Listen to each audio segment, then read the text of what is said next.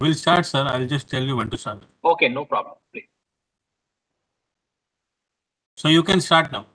Okay, yeah, thank you. Okay, good afternoon, everyone. So today I'm taking the second class of this online HBNI course, that is multi-scale modeling and simulation of biological system. So in the last class, we have discussed about the theoretical basis of computer simulation and specifically molecular dynamic simulation.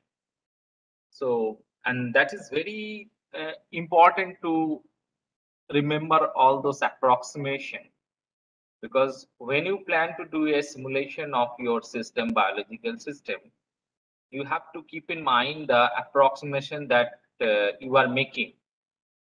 So last class, we mainly went through the theoretical basis. How do we represent the macromolecules or the biological system? And then, what are the equation, or what is the force field? I mean, that is one of the most important thing of molecular dynamic simulation. So today I'm going to show you an example actually, then how to set up a molecular dynamic simulation.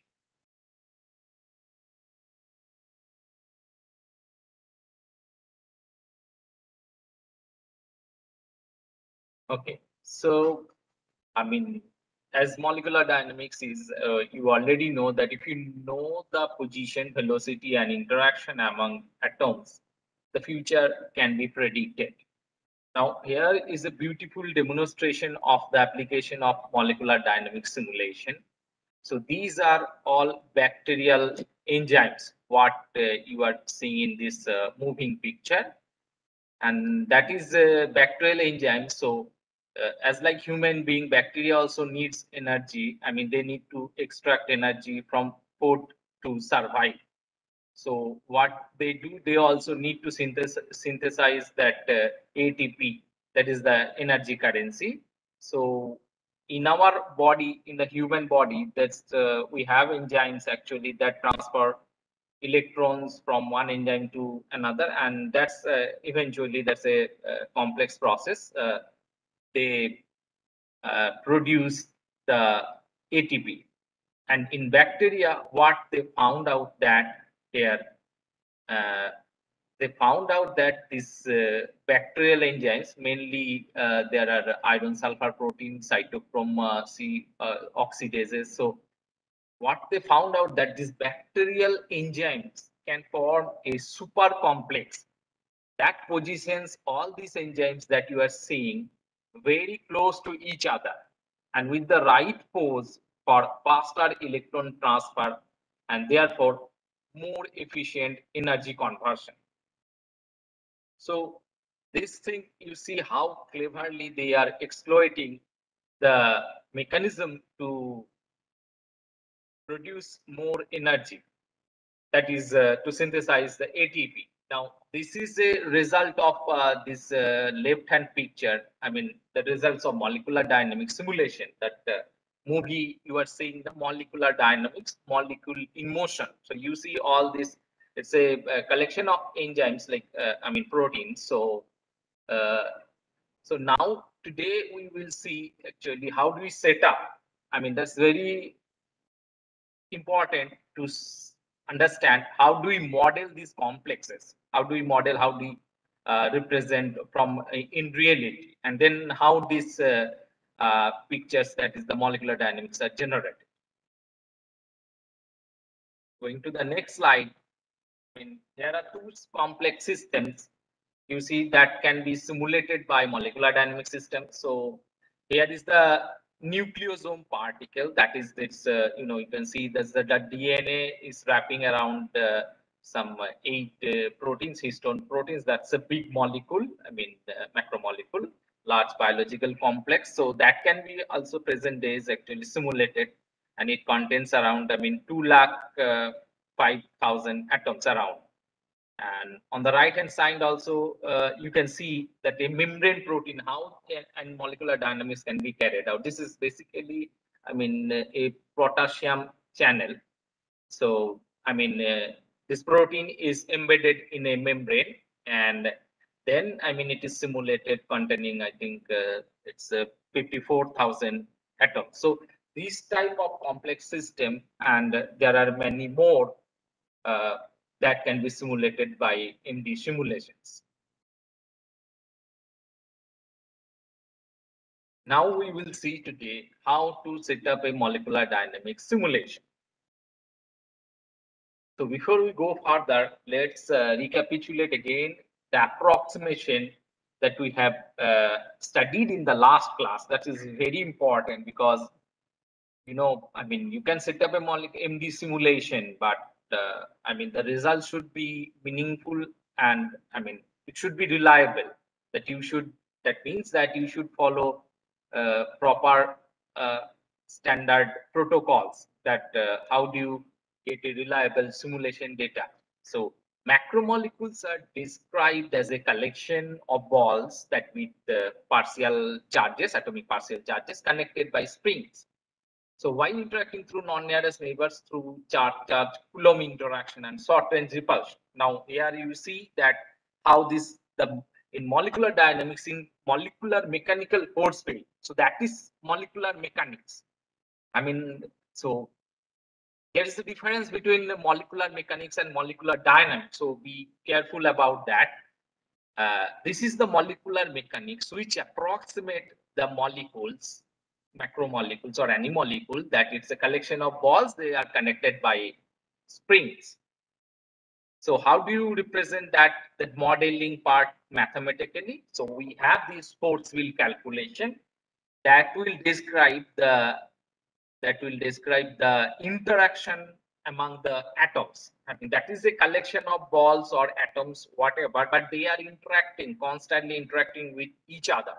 So one needs to specify the form of this interaction, that the mathematical form of interaction, that the physical forces that are acting on one another. I mean, this atom is exerting on this atom or the other atoms actually. So the bonded atoms, the non-bonded atoms, how they are exerting force on each other. So that has to be properly described. So this is the potential function that is called a force field that we have described in the last class, that these are the bond angle and angle terms. This is the bond length force potential energy function. This is the bond angle potential energy function, and this is the dihedral potential function. So these are the equation or mathematical form that describe the bonded atoms. Now we will see in the next slide, we have seen that how the non-bonded atoms, because you see that there are many, I mean, lakhs of atoms or thousands of atoms in a macromolecule.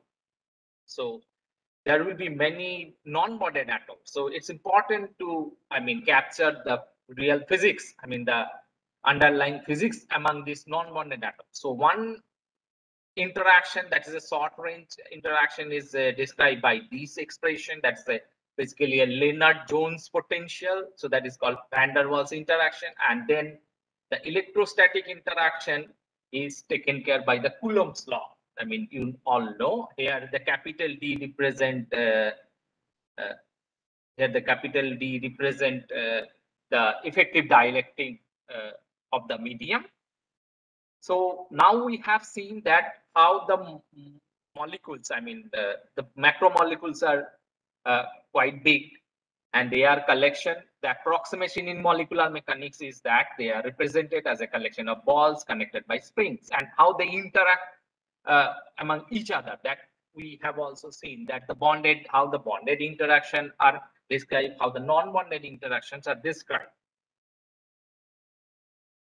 So what we have learned so far is that suppose there is a molecule, and if you can see the slide, that it's a collection of balls or atoms with partial charges actually on it, but you do not see a molecule right here. I mean, you do not see just these blue balls and these one yellow balls is there. So they are just moving. I mean, if you just assume that this arrow represent their extent, the intensity of their the magnitude of their velocity, to be specific. So, but you do not see any molecule. I mean, it's a collection of some atoms, okay, or is there. So, what you have to do and needs to do is the following. You have to build a molecule out of this collection of these atoms like that. So, what you need to do, you need to connect the atoms, I mean, between appropriate atoms by a proper bond, and then by proper bond angle, and as well as the other terms. So here you can see that if you just see clearly that the earlier picture of the collection of atoms, now here means taking the form of a molecule. That is basically nothing but if you see the phenylalanine amino acid, that is represented in a molecular mechanical terms. So that is how the amino acid is represented here in the molecular, that is the classical force field picture. So you need to build the molecule by defining bond connectivity, atom names, atom types, parameters, and so on. So this is the thing we are we will see how we can do, how we can define how we can give a shape to a particular collection of atoms or like that to form a well-defined molecular residue or groups. Now, this is the general strategy of running a molecular dynamic simulation. First, you have to get the input, that is the initial structure. Now you can get the initial structure from PDB source or any other source. I'm coming to more details in that regard. And then you have to perform a energy minimization. After you get the structure, you have to do an energy minimization. Now, why? Once you get a structure, suppose if you say from a X-ray crystallography, so in the structure there will be many unfavorable contacts, or there will be clashes between groups, or I mean, so the energy minimization is there to relieve all those stress that unfavorable contacts, or I mean, some unfavorable orientation. So if you energy minimize of the initial structure, that is the structure you are getting from the PDB, then it will lead to a more, I mean, it will give you a confirmation that will be devoid of this, I mean, to some extent of all these unfavorable contacts orientation like that. So that's why it is generally recommended that you do a energy minimization of the initial input structure. Then what you do, you need to do heating to around 300 Kelvin. Why is that needed? Because once you get a structure from the PDB, so what happens that there are water molecules also there will be there in the crystal structure. So they need to occupy the proper place, I mean, according to their physical and chemical nature. So this heating gradually will relax the structure, or it will allow to penetrate it will allow the water molecules to penetrate the inside cavity of this big biomolecule. That's how, I mean, they will occupy. You will get a more structure that will have favorable orientation, favorable occupation of the water molecule inside that. So after you do that, you run equilibration. By equilibration means that you have to make the structure stable so that it does not fluctuate much during the molecular dynamics trajectory. So there is a parameter that I will come in the next slide. How do you determine that kind of a fluctuation? So finally, you run the production MD run that you can utilize for the data generation. For you can calculate various properties from the data. And as I have said that you have to correspond this production MD run to the experimental observables. So if you remember correctly in the last class, what we have taken a concept that an ensemble concept. So you have to choose an appropriate ensemble. Maybe it is a canonical or it's a NPT, that is the isothermal isobaric ensemble for your simulation. So under which your system you have studied. So now we will come taking a particular example. So this is the PDB structure of salicylate 1,2-dioxygenase. So that is an enzyme. So what it does, it takes the oxygen from air and breaks the oxygen in between two oxygen atom, then incorporate the oxygen atom into the substrate salicylate. So this is a protein or specifically enzyme structure that the PDB ID you see 3NJD.PDB. So we have obtained this PDB structure from this organization, that is the RC Protein Data Bank, rcsb.org. So once you download this PDB structure from this website, so you may need to edit it because there will be many issues actually with that PDB structure. So what are the issues? I mean, there will be, you may have to remove the glycerol.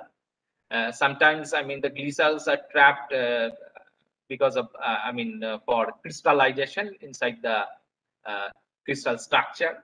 And also sometimes also the inhibitor may be there because for crystallization, it may be necessary to make a complex with the inhibitor. So you have to take care of those issues. And also, I mean, many times the same atom appear in different places. So with you have to correct, actually, you have to remove the atoms with the corresponding temperature factor. So all this modification, I mean, it's not that you get the PDB structure from the website and then just directly put for MD simulation. You have to examine the PDB structure, I mean, closely, so that, I mean, no problem happens after you run a MD simulation. Now, in case the PDB file is not available, then you can look for, I mean, search for NMR data for the, I mean, structural data for that protein. If it is available, that is good, but in many cases, it may not be available also. So then you have to, so here actually it's not iGenerate, that is generate. You have to generate the structure using homology model. What I mean is that you have to build up this protein structure, which is not available from the PDB or other sources, based on a known template of another protein. So that's how you get the initial input structure from these sources. So once you have got your structure of the biomolecular structure from the sources, you have to decide on the force field which you want to use. I mean, there are various available commercial or non-commercial molecular dynamics packages, program packages to run molecular dynamics simulation. For example, and they uses different forms of force field. You need a force field to run MD simulation. I'm repeating this word so that you can understand that this very clearly. So there are charm force field. This is quite popular. Amber force field, that is also, I mean, people use a lot. And these are GROMAS available in the GROMAX software. So this OPLS, that is also a very special kind of the force field that used for many complex systems. So you have to decide that which force field you are to use. That is because this force field varies, though the general form, as I have already shown you, that the force field equation, that mathematical form contains bond angle parts, bond parts, angle part, dihedral part, as well as the non-bonded part. That includes the van der Waals and the electrostatic interaction. But in this force field, the charm, amber, OPLS, bromos, actually, they will vary in their formulation, because some force field may include an additional term as well to accurately capture the underlying physical interaction among the atoms. So you have to judiciously decide which force field will be best for your system. Now download the corresponding topology and parameter files from the website. First, you choose the force field. Then from the force field website, you download the corresponding topology and parameter file. Now, again, another issue is that if the residues were not recognized, suppose you have a substrate or non-natural residues or a ligand, that is not recognized. So you have to search in the literature that whether they are already parameterized or not. So they have to be created in the topology file. If you don't have, you will come across a small ligand or small molecule like it is not there.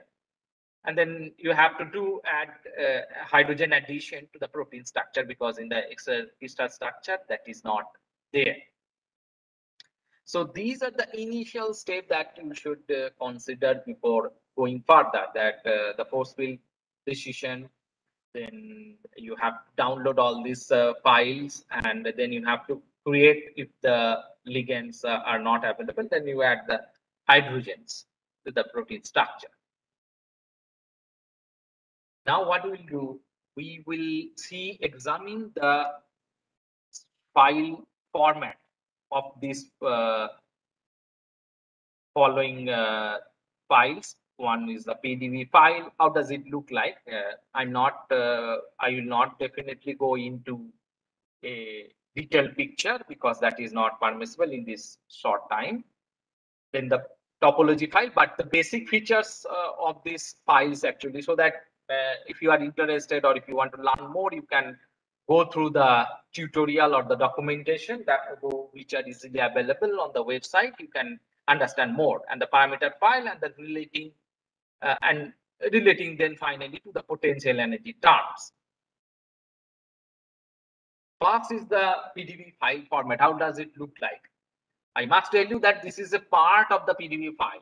PDV file it's a big file. They contain so many lines actually written like that that way. So you see, this is again, I have downloaded the PDV file of salicylate 1 dioxygenase that have a PDB code, this one. So only a part is given. Now, what I want to show you is here that what various entries in this file refers to. Now, here is the atom thing, here left side. So it is the index 1, 2, 3, and then the name of the this atom. You see that nitrogen, carbon, and carbon, oxygen, and these are the race name. GLU. So that is the residue name, and this is the chain corresponding. Sometimes there may be more than one chains, A, B, C, like that. So you have to consider different chains very carefully. And this is the residue ID. Yeah. And these are the XYZ coordinate. That is the Cartesian coordinate of those of the atoms of that residue. And this is the occupancy. This is the temperature factor. Finally, in the this column, it is the element name. So this is the portion of the PDV file is shown here, and I have just explained the meanings of various data. So if you are interested, you can just go through in detail actually what are by downloading a PDV file from the website, and then try to understand actually what are the details that is there inside. Now, the important thing to understand from here is that there is no connectivity information in the PDV file. If you see that picture, you see here that salicylate dioxygenase. It's a collection of balls, like atoms. So no connection. You do not see any molecule. As I have already explained that, you have to supply sufficient data or sufficient all these parameters or those things to make a shape of the molecule. It's a meaningful structure. So once you get the PDF file, but there is no connectivity information in the PDF file. So how do we then uh, supply this connectivity information to make a, I mean, well documented, or I mean, a meaningful molecule? So next, what you need after you are done with the PDF file, you need a topology file. Now here I am specifically discussing the charm topology file. Obviously, there will be the amber topology file, the chromos topology file. So the basic features of all these topology file will be same as I am telling you. A charm force field topology file contains all the information needed to convert a list of residue names into a complete PSF structure file.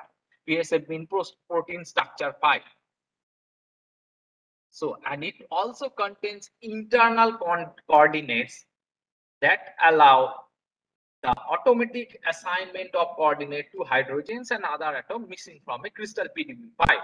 And the current version of the charm force field are charm 22 for proteins and charm 27 for lipids and nucleic acids. So similarly, there will be topology file for amber force field, for bromose force field, for OPLS force field, and for other as well. But what is the basic feature of this topology file is that they contains the information. I mean, suppose we have already seen that what is there in the PDB file. I mean, you know, the Cartesian coordinates are there, but those are not connected. I mean, there is no bond connectivity information in the PDB file. So you have to you have to give save to this PDB file, and that's what topology file comes into picture.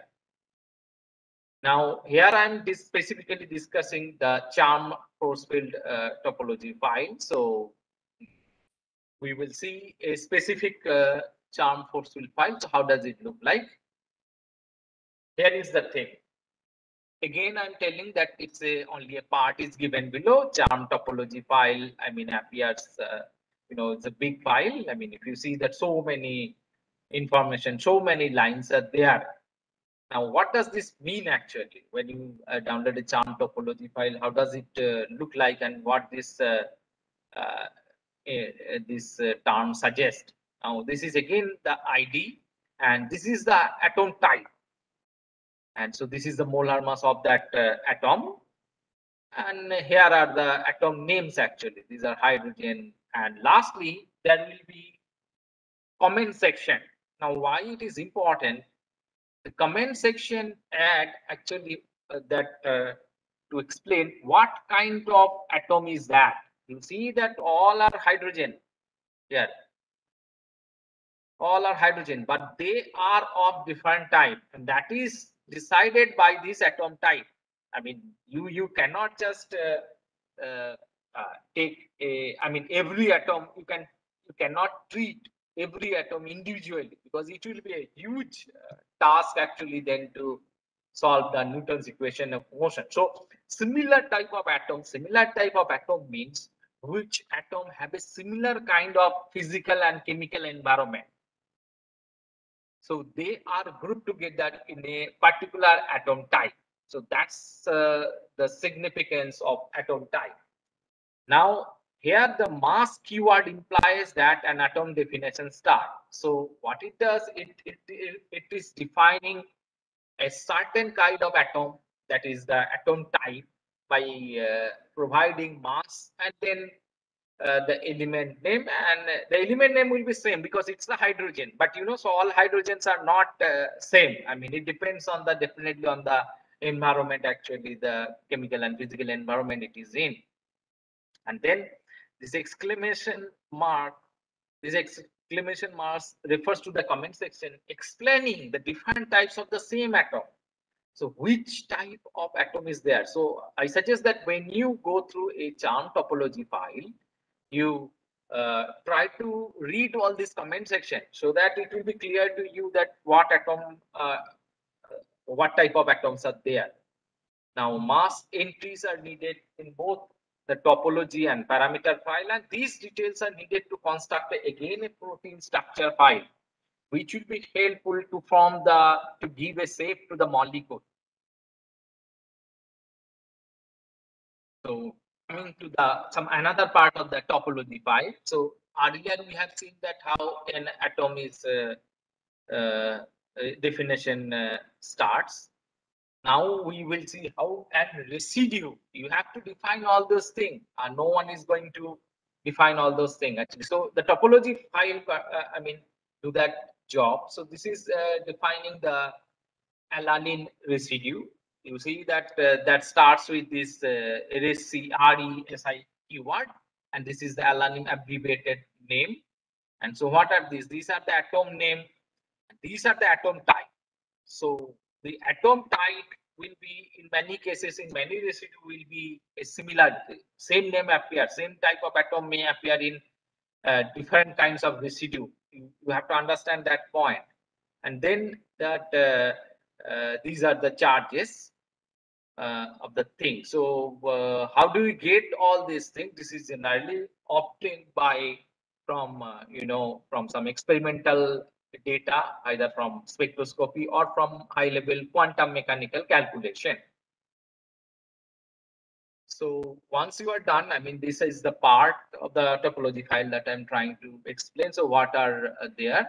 Now coming to the, once you try to understand, actually, if you read the topology file more, you will know more. Now here is the charm parameter file. Again, I mean, a part I'll be explaining a part of the whole file. So a charm force field parameter file contains all the numerical constant. Now here comes the quantity, I mean the value needed to evaluate forces and energies given a 40 PSF structure file and atomic coordinates. The parameter file is closely tied to the topology file that was used to generate the protein PSF file, and then the two are typically distributed together and giving matching names. Otherwise, you see what the problem will be. There are different difference in these two files, parameter and topology. So they cannot interact with each other. They cannot, I mean, just take the values based on the topology of an atom or of an residue from the parameter file. There will be confusion arises and the simulation will fail. The current version of the charm force field are charm 22 for proteins, similar as like the topology file. So if you see a parameter file, charm parameter file, it looks like, I mean, a part of it looks like that. You see that the bonds definition. Similarly, there will be angle definition, dihedral angle definition. Here already I have told you that these the bonds. This is the bond length r, and this is the angle theta. And then this is the dihedral phi, and this is the improper angle. So all these values you have to specify in the parameter file for MD simulation. So here are the values. You see the bond equal to kb, the force constant equal this equation you are already have seen. I have just shown you at the start of this presentation, and then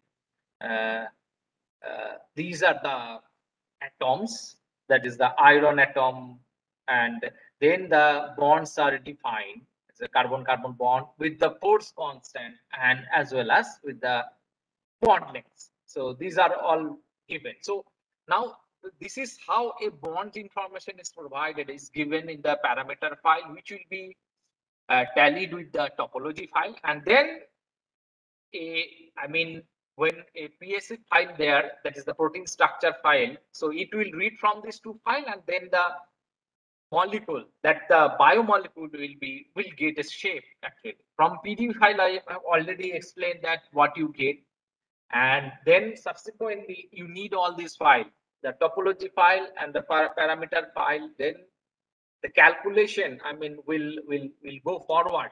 Once these are ready, this will be, I mean, you are ready for MD simulation. So now you have to be very careful. I mean, this is a huge system containing so many atoms. I mean, thousands of atoms, sometimes even to the extent of lakhs of atoms.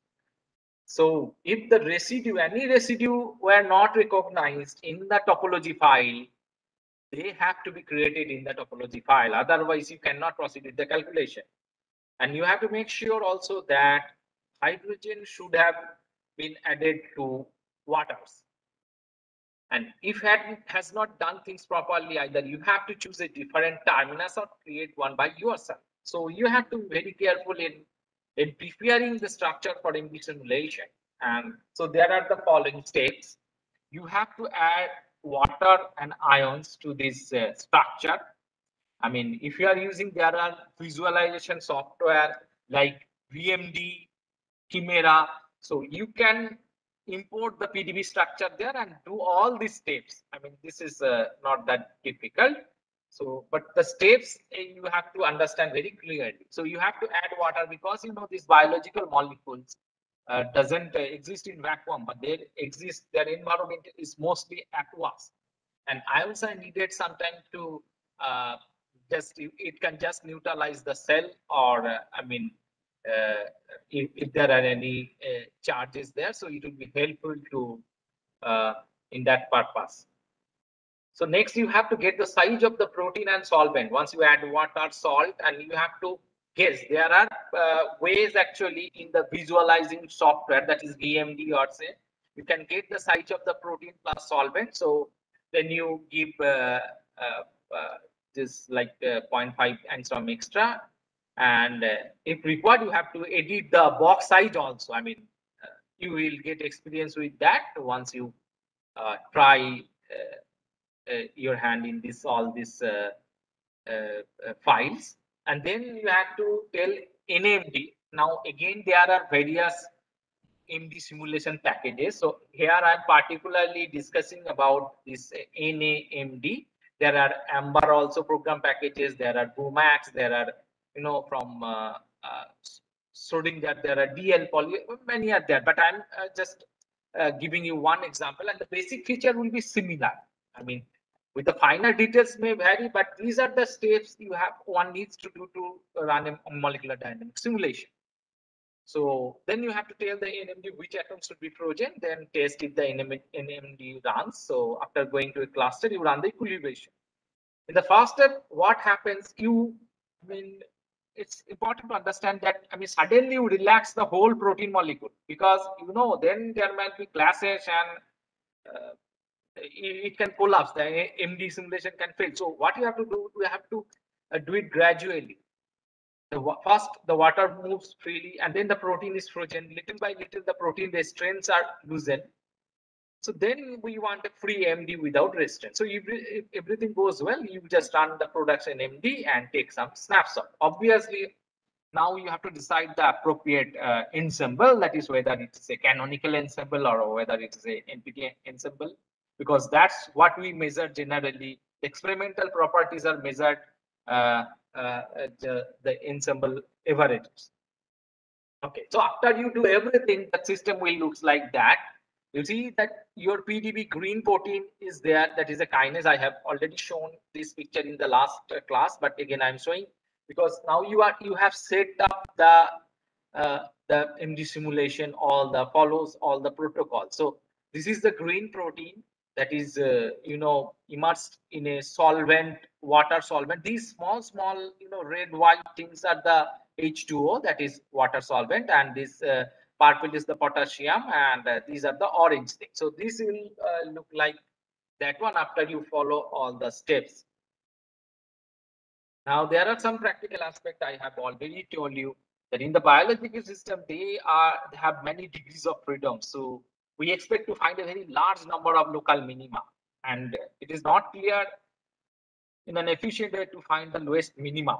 So what is the suggestion is that you have to use more computer time and different types of search procedure, generating different configuration and minimizing at different regions of conformation space of the given molecule.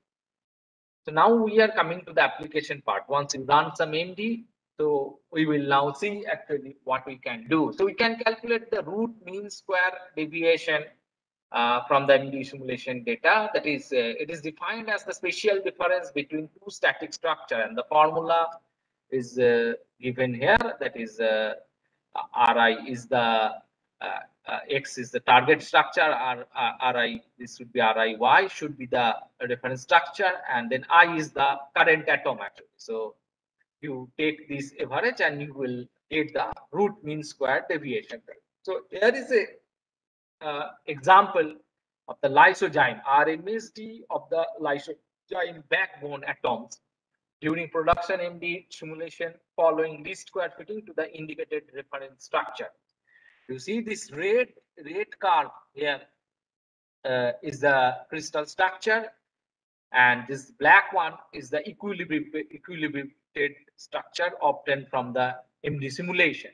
You see they are quite closely fitting. So RMSD is an important property that can calculate from the MD simulation data, because it can help you to understand that what part of your biomolecules is fluctuating or more compared to the other parts or compared to your other reference state. So it can give you the dynamic view actually. You can have some assumption actually that okay, how your simulated structure differs from the experimental structure. Now another application of the biological system that is quite obvious from for MD simulation is that that you can get the dynamics of biological system. That is the, I think, one of the important part of molecular dynamics simulation. In with other experimental methods, actually, it's very hard to get these atomistic details. But computer simulation and, in other words, molecular dynamics simulation give you the atomic motions. The atoms are in motion always, so it can act as a computational microscope to give you to see the dynamics of the biological system in motion. Here you see this is a lactate dehydrogenase. This is an enzyme which transfer hydride ion from one molecule to another, and this is a very important enzyme in our it exists in various forms. So what we have got from MD simulation of 50 nanosecond simulation, there is a conformational transition.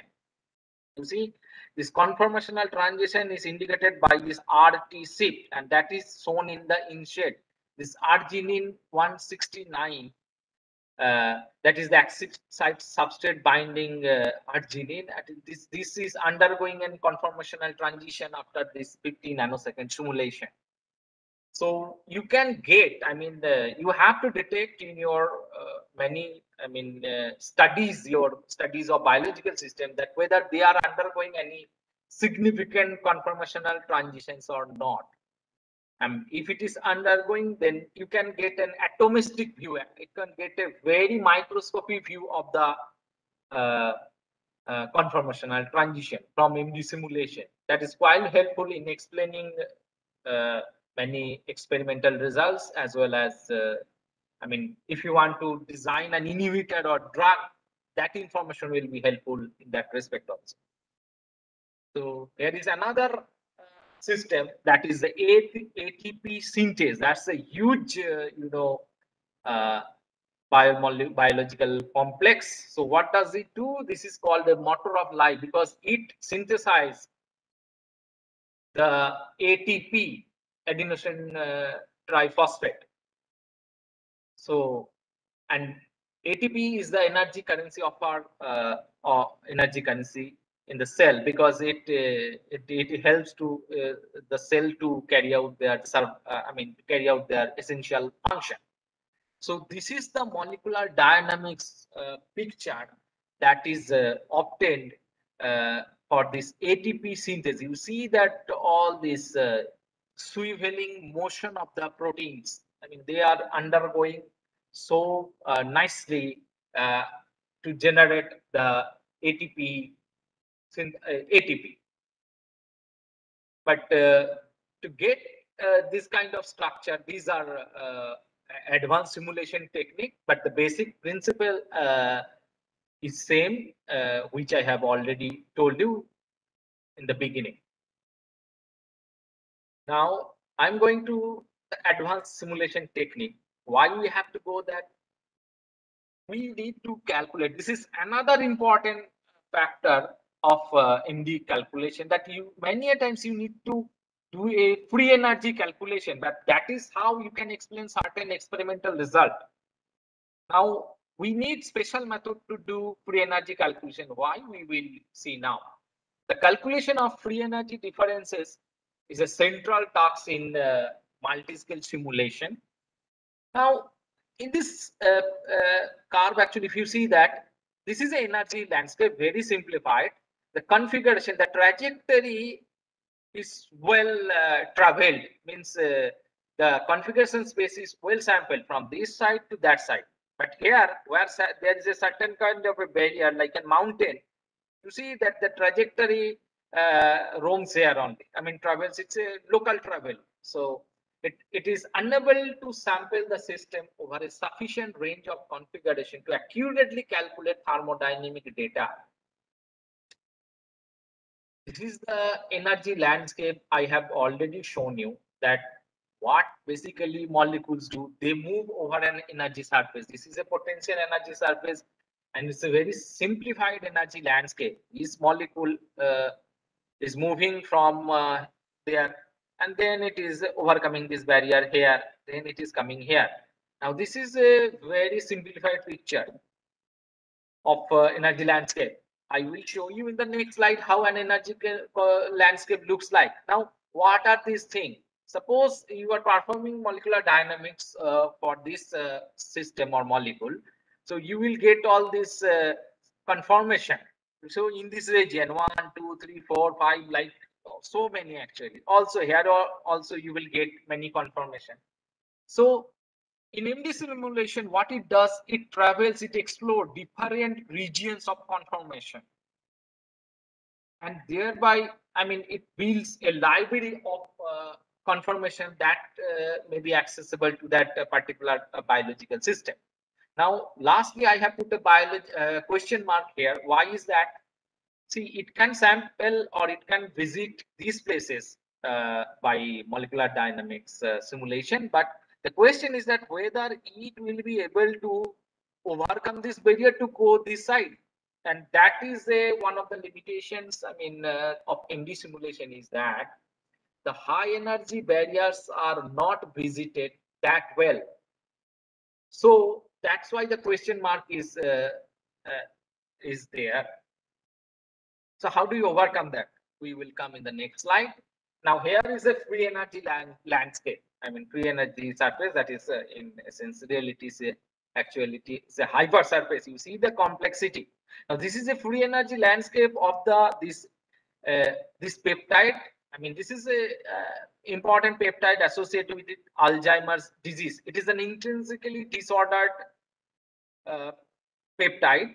So I mean, what I have shown you here is the free energy surface of this peptide to understand, because free energy landscape of a protein helps to rationalize important aspects of its behavior, like its stability, mechanisms of folding, and the molecular recognition. I mean, and the possibility of misfolding and aggregation. Now, here are the various conformation. No, this axis is the beta seed content plotted against the beta seed content. This axis is plotted against the alpha helical content, and this is the compactness in the Z axis. And you see that the various snapshots are given below. So these regions are the low. Blue region is the low region, low energy region. This red is the lowest in that term, and this is the yellowish, and this is the cyan. So the conformation generally doesn't visit these white regions because these are high energy. So you see that various conformation this disordered peptide is visiting. So once you know this information, this will be very helpful. I mean, suppose if you, because this is associated with Alzheimer's disease, and if you want to block this its function, then you can plan for a certain inhibitor design. So once you know that what are the conformation it exists, I mean, it will be convenient to design a particular, I mean, an appropriate inhibitor for this polypeptide. Now coming to the free energy calculation. So this is the equation we get from statistical thermodynamics. That is the F equal to minus KB T ln Q. Now, F is the Helmholtz free energy and KB is the Boltzmann constant, T is absolute temperature, Q is the partition function. Here it is, the expression also is given. It is the summation of exponential minus epsilon I by KBT. So this is, you can easily get the details of this free energy equation from any standard statistical mechanics or statistical thermodynamic book. As I have told you in the last classes, that the ensemble is required because you have to collect your microscopic entities or properties to the macroscopic observable. Macroscopic observable means which you are getting from experimental results, and that is measured over an average of a huge number of systems, right? So that's how the ensemble concept came, and I have already told you that you have to choose a particular type of ensemble based on your requirement or based on your condition, experimental condition, to perform a MD simulation. So how do we do a free energy calculation? As I have already shown you, that normal molecular dynamics simulation has a limitation of visiting certain region of the conformational energy landscape, because these are separated by high energy barriers. So there are specialized techniques like umbrella sampling, free energy perturbation, thermodynamic integration. All these are there to give you more sampling. That means it will visit the conformational place, most regions of the conformational space, to give you a more realistic thermodynamic data. Now, coming to each of the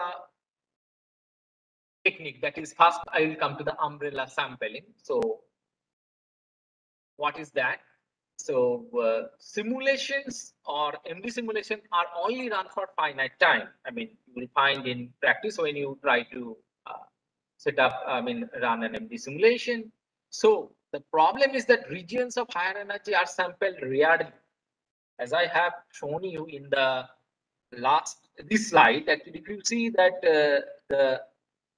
this region is not that, this is a high barrier. There is a high barrier of it. So these molecules have to overcome this barrier, and it needs sufficient energy. It needs high energy to overcome this barrier. So in normal MD simulation, they may not be visited. So what you have to do is the following thing. You have to divide the reaction coordinate. That is, suppose there is a state of your conformation of your molecule that is called A, and then that is another state is that is B. So you need to transform from A to B. So what you do, you select a reaction coordinate. It may be any geometric parameters or maybe any other factor. So you have to separate the reaction coordinate, that is the dashed line, between two states into distinct windows. You have to divide this connected line by into two states and also into distinct windows. And then what you have to do, the system is mainly sampled perpendicular to the reaction coordinate in each window. So what happens actually, this is going from A to B. Now you separate into many windows, and then you just perform the sampling perpendicular to that reaction coordinate, so that those regions which are not normally visited in your normal MD simulation, those regions also are sampled. Those conformations are also taken into consideration.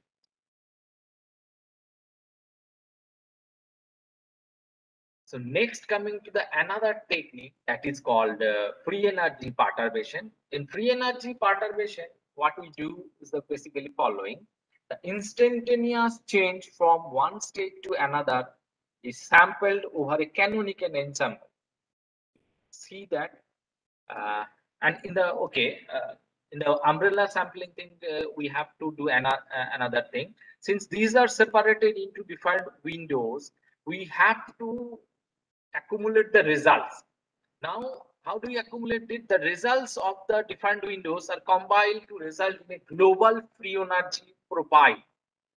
And one of the suggestion is that the windows should overlap with each other, so that when you post processing, like using WAM, WHAM, or that's a histogram method or any other method, the results of the different windows are combined, I mean, to give you a global free energy profile.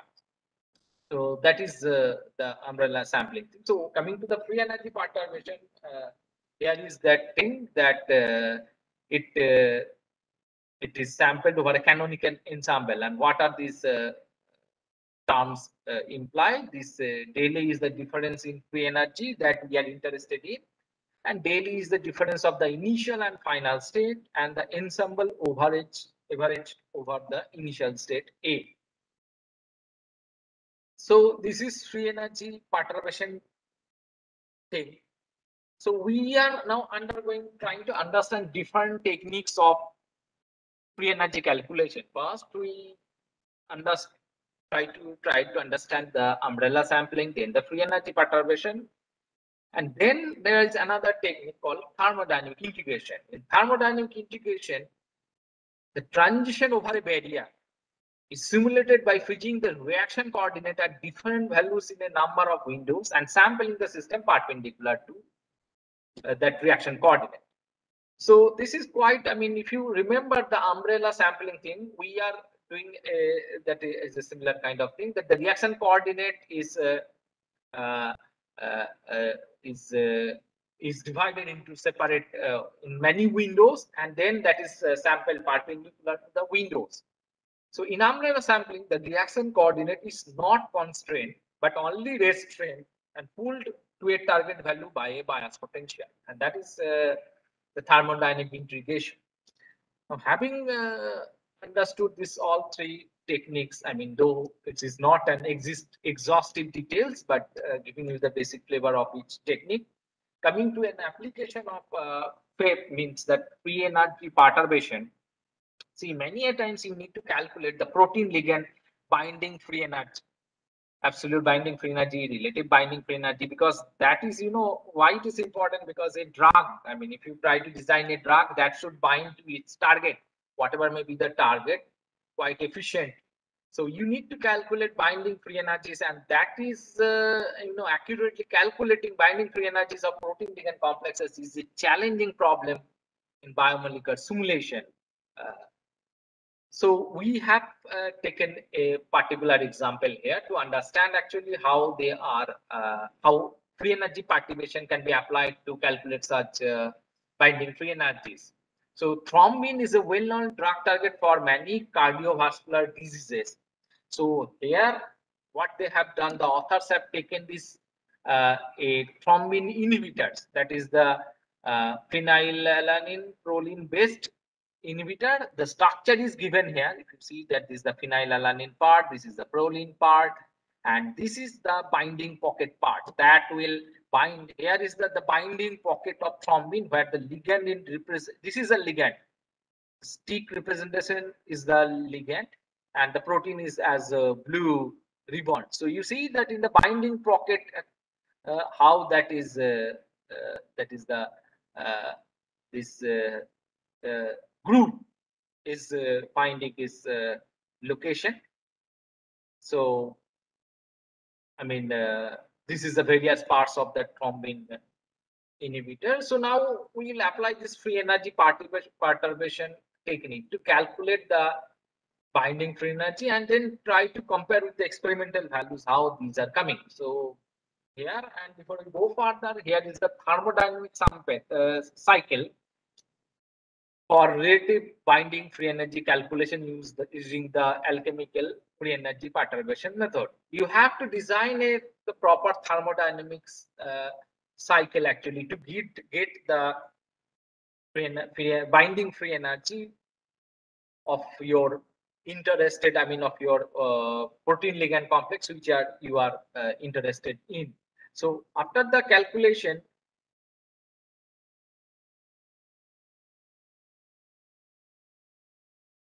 here are the binding relative binding free energies are there. This is the calculated value that is obtained from the free energy calculation utilizing this FAPE method, free energy perturbation method. And then we have this experimental value. This is the experimental value. So you see, and this is that the group, that the group is this one. This R is part of from methyl to this group, to chloride or bromide, hydrogen, like that. So when this perturbation happens, you see that the values are in many cases they are resemble the experimental values quite good. So as I have said that this is a challenging task to accurately calculate the binding free energy of the protein ligand complex, but as you apply more that enhanced free energy technique like this free energy perturbation, in fact this is one of the base technique to calculate protein ligand binding free energies. And also, I mean, there are many other newer methods also that can be applied in conjunction with this wave. So far we have studied the classical mechanical picture of the biomolecules. That is, the classical picture says that the macromolecules are described as a collection of balls connected by springs while interacting through non-nearest neighbor through charge-charge Coulomb interaction and short-range repulsion. That is the van der Waals interaction. Now the question is that what is the true representative of these atoms? I mean, they are quantum mechanical particle like electrons, protons, atom. So they are, in reality, they are quantum mechanical in nature. So this is what we did in the MD simulation. We have assumed a classical picture of all these particles, all these atoms, and that is forming the biological system. And because it's easier to solve the Newton's equation of motion if you assume this kind of a simplified picture. Now, since biological system contains, thousands of atoms, very large number. So in classical picture, our assumption provide a very nice result which matches with the experimental values. But in reality, these atoms are quantum mechanical object. So in a biological system where you have to simulate a chemistry, if you see that when in classical MD simulation, you cannot, there is no bond concept. I mean, these are connected, these two atoms are connected by springs. So they will vibrate at the maximum. So they cannot break because the force field will restrict that. And those are where our approximation in the classical MD picture, that these atoms or balls are connected by springs, and they will be governed by this that force field equation. If you remember that that KB into B by B minus B0 whole square. So it cannot break. Now there are many biological systems where the chemical reaction is happening. That means breaking and making of chemical bonds is happening with electron reorganization. Now, there is no concept of electron in classical MD simulation. So, I mean, this is very important point, that there is no electron concept in classical MD simulation. Those were assumed as a classical particle. Those, I mean, MD simulation apply a molecular mechanical force field where the assumptions are the assumptions are different. But electron is a quantum mechanical particle. This is a subatomic particle. So where the chemistry is happening, you cannot apply MD simulation.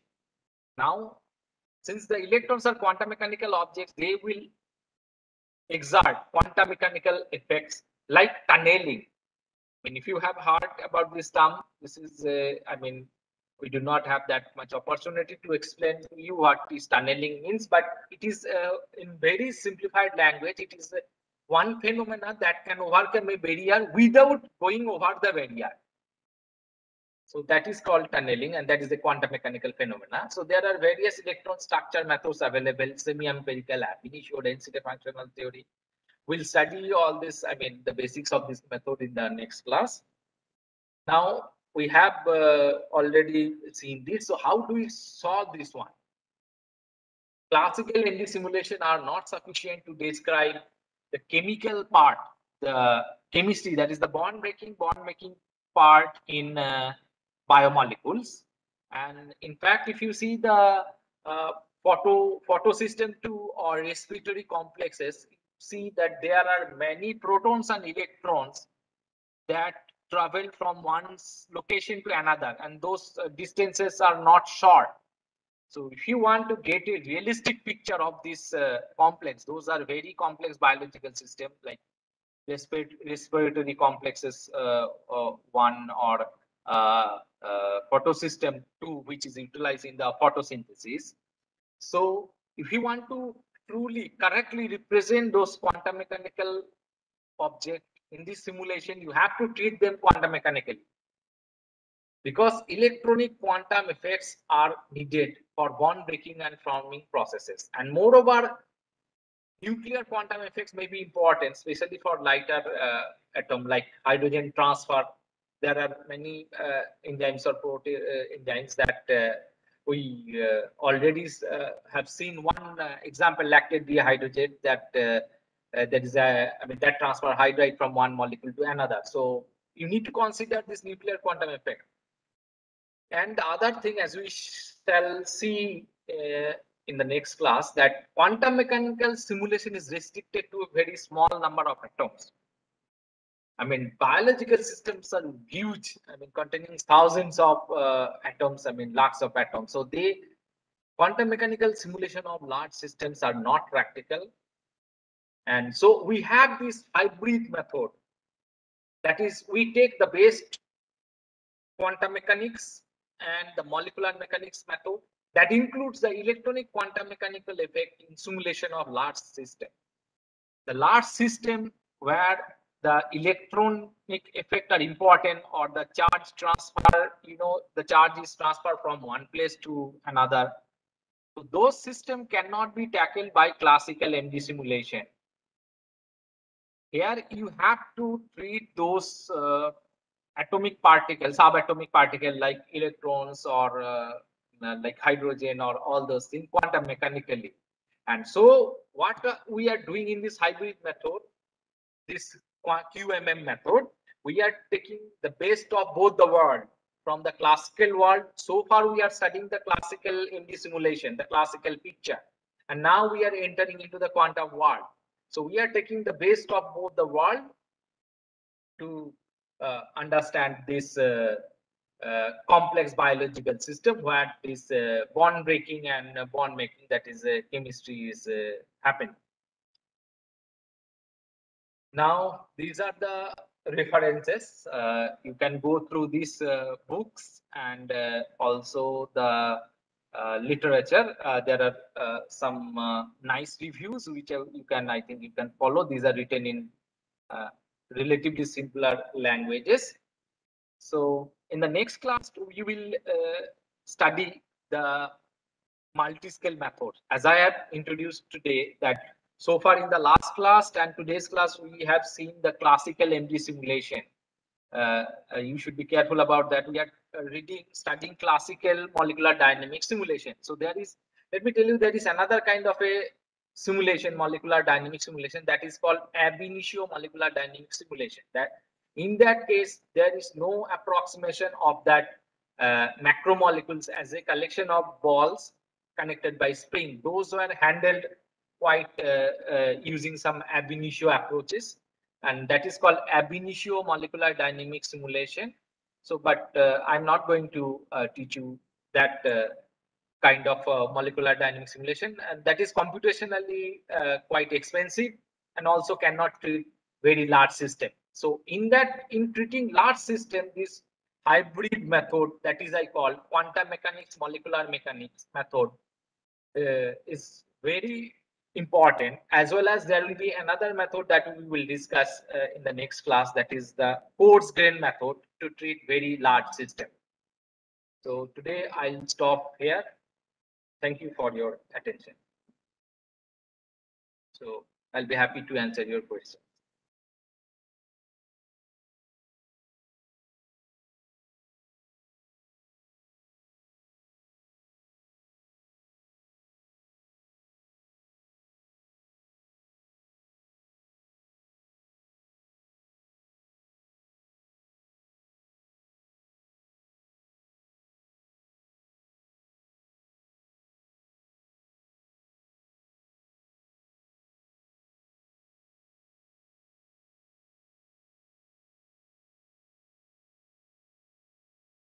Any questions that So no questions. no questions. So let me just discuss maybe about two or three things. Yes, yes. Yes. So I hope. I mean, if you study the documentation of the specific MD program packages, you will understand it more actually. That how do you set up a MD simulation? In many times, actually, what you have to do if you are doing an experimental study of a biological system. So since the microscopic details, that means the atomistic details are not available from many times from the experimental results, you have to perform this molecular dynamic simulation. I mean, if you're obviously that depends on the system and the question you are interested in.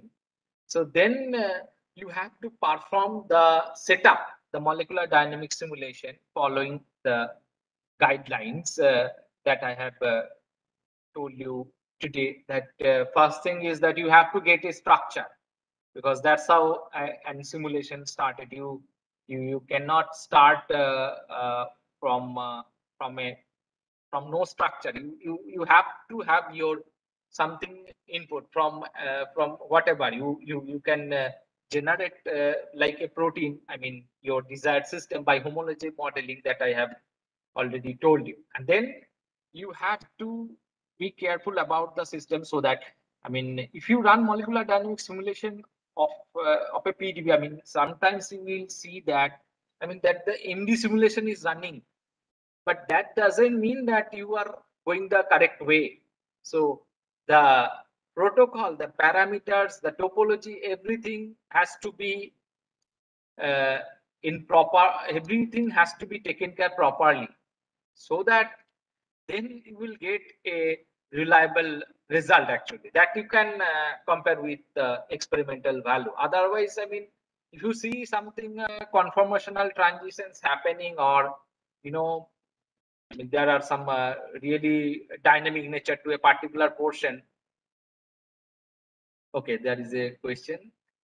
Kindly suggest method which force will approach for influence of surrounding environment to protein, such as solvent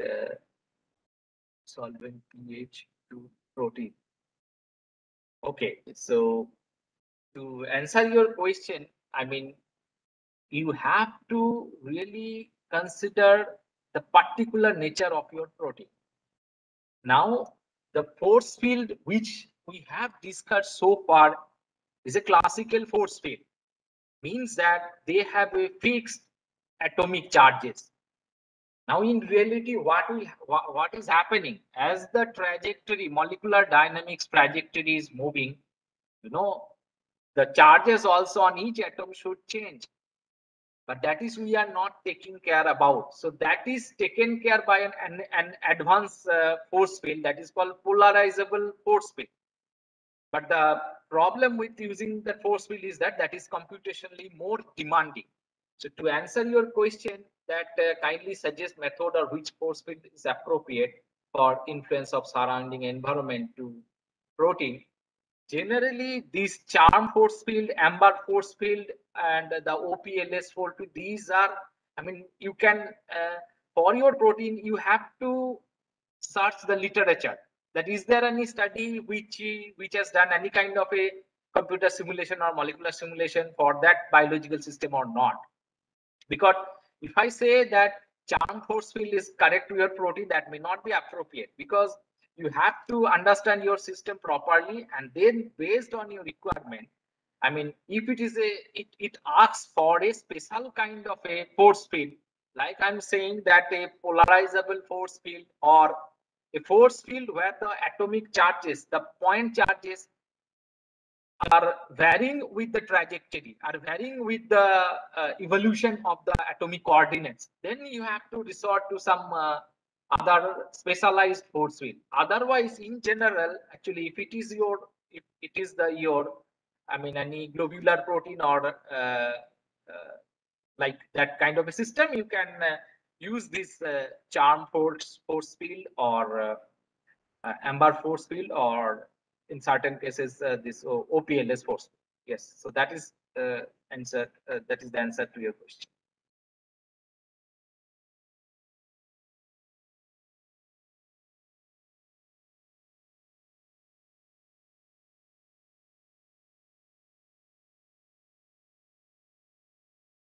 Yeah, so there is another question, I guess. Can you suggest proper force field used to study nucleic acid and protein interaction in PDBs, crystal structure? Okay, good question. So again, that force field is coming into picture. Now, so what you have to do again in this case also, once you get the PDB crystal structure of this nucleic acid and protein, you have to see that, I mean, what kind of protein it is. As I have said, that the force field we have described so far are having a point charges. That is, their charges are fixed. Their charges doesn't change with evolution of the classical MD simulation. In reality, it should be, in principle, it should change. Actually, it should be varied according to the interaction it's having during the trajectory, but it doesn't happen so. So we have this all classical force field, that is charm force field, amber force field, and this OPLS force field. So what you can do is that, I mean, for your system, nucleic acid and protein interaction, you have to search literature. And then if you get any literature that, okay, charm force field is applied to that kind of a protein and nucleic acid, then you can go for that. Otherwise, I mean, I cannot tell you, I mean, there is no clear answer to which force field you can use. These are the very well studied and well documented force field for studying protein and protein uh, individually, as well as interaction of the protein with other proteins, nucleic acids, small ligands are like that. So based on the system and the question that is your interest, you have to choose one of the force field. As I have said, that there is a polarizable force field, but that is computationally demanding, and in many cases, if the systems are huge, like it's a protein and nucleic acid complex or something, that it might be computationally very demanding. That means it will demand more computational resources. So you have to generally space that, if you can resort, if you can apply the charm, amber, OPLS, or that kind of a force field, that those were very well studied for this kind of a system. Okay, so yeah, that is the answer to your question. You have to really judge the system, and then based on that, you have to take the decision.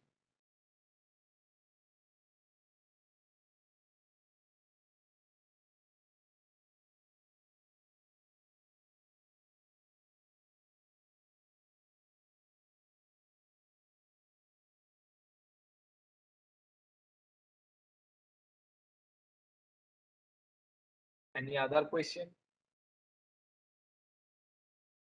Like force field related thing?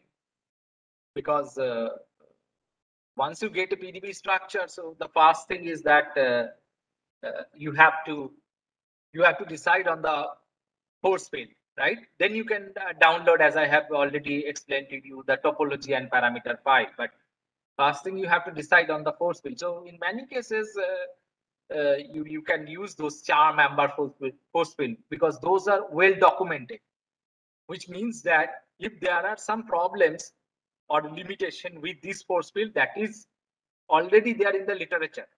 So you already know, okay, this force field cannot explain or cannot describe this kind of interaction properly. And based on that, you can decide actually that whether that force field is appropriate to use or not.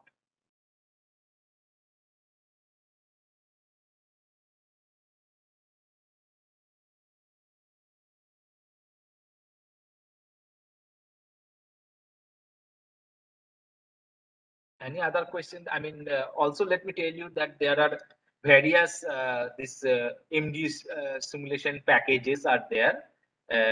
In this presentation, I have only discussed about NAMD, but there are like AMBER. I mean, AMBER force field is there as well as AMBER program packages are there also.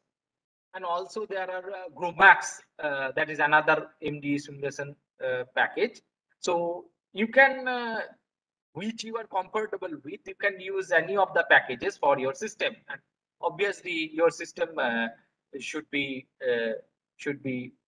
addressable by that simulation packages. So this AMBER, NAMD, and like OPLS you can find actually from the, I think, Schrodinger shoot, that is a commercial package. And as well as another important thing will be the visualizing software, because these are big molecules, you know, you need to visualize properly. You have to represent various portion of the biomolecule via various representation. You can make that actually. Those are you can play with all these things. I have shown the picture somewhere from VMD that is available from this TC, that is the University of Illinois Urbana-Champaign website. So VMD, another is there from I think visualizing software, that is Chimera, that is available from the San Francisco book.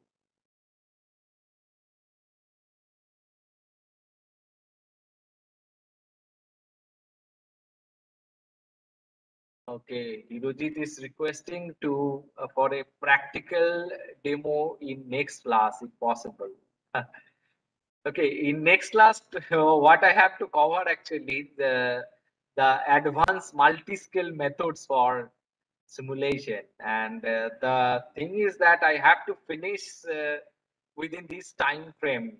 I have got, I mean, these 3 classes are given to me, and you see that you know, each of the technique like classical MD simulation or the quantum mechanical methods or the free energy calculation, or next class I will come to another advanced methodology, that is the high beam QMM and coarse grain method. So each of this method will it requires a several classes actually for you to understand the concept.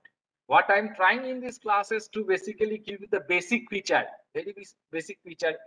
I'm not telling these are exhaustive anyway, but these are the basic features so that you have a certain references to study if you are interested. And then I mean, you can definitely, I mean, you will have you can go to the documentation, that is important in molecular dynamics or any other. You can go to the documentation and you can just follow the tutorials. Then you will be in the tutorial. What you are asking is that it's not, may not be, I mean, the pictures will be given, so you can follow those tutorial. Following the pictures, you can learn actually that how you can run a simulation, particular type of thing. But if I have to show actually, then next class, it's the title is multi-scale simulation of and modeling of biological systems. So then I will not be probably able to teach you that advanced, that is the hybrid and coarse grain method. that is also important to tackle certain type of biological system.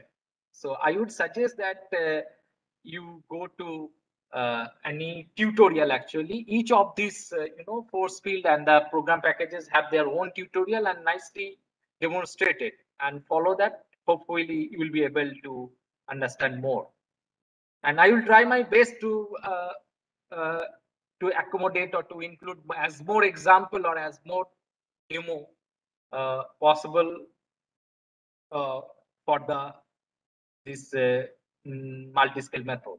And here another question is that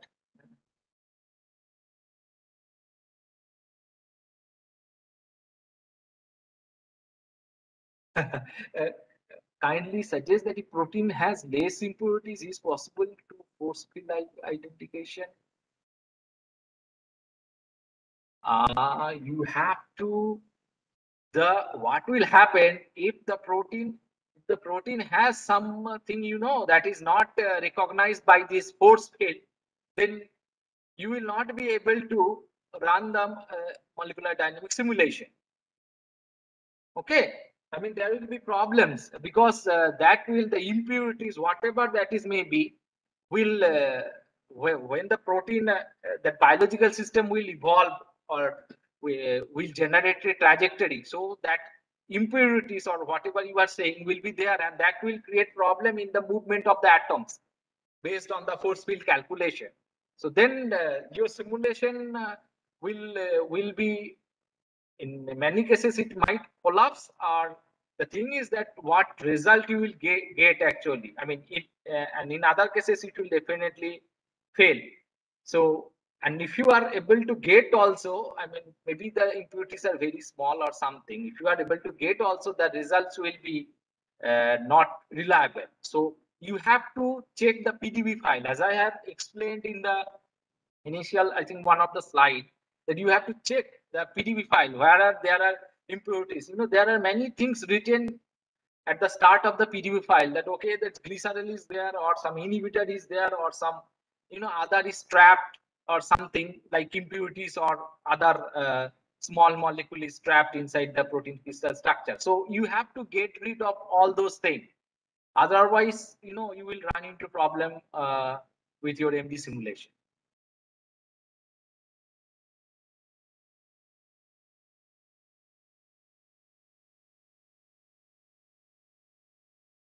Yes, any other question?